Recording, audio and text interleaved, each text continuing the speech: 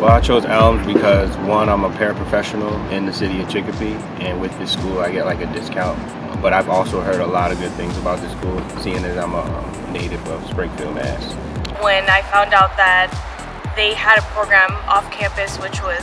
better for me, I jumped at the opportunity and decided to go back to school and finish, because I currently have my associates in accounting, but I want to do more. The cost and the credits that would applicably transfer, this seemed like the best decision I could possibly make for my education and my finances. When I looked up the jobs in social work,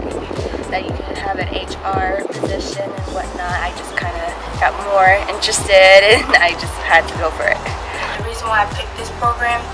is because it's on Saturdays, so like during the week I could find an actual job to be able to support me going here, and also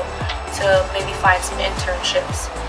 so in the future I can have internship hours. And I also want to do special education, so that kind of ties the two together, because in the long run I want to have a day center for